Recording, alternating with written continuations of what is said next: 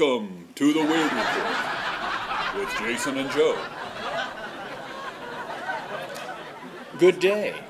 I'm Joe. And I'm Jason. Let's get into it. From FoxNews.com. Headline reads: Dog groomer accused of cutting dog's ear off and gluing it back on out of Gig Harbor, Washington. A Gig Harbor woman says she was freaked out while giving her dog a bath when the dog's ear floated away.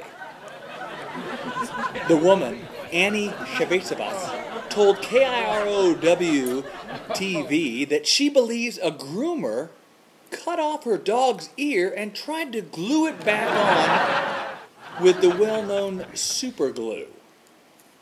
The dog, named Jasmine, a Shih Tzu, was treated for an infection. What type of infection was that? I think you've had before.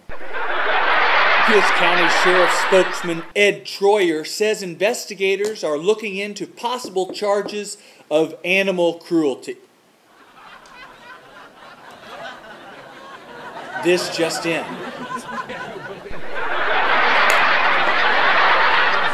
The pet grooming shop has shut down. That's it for the Weird Report with Jason and Joe. As always, until next time, keep it weird.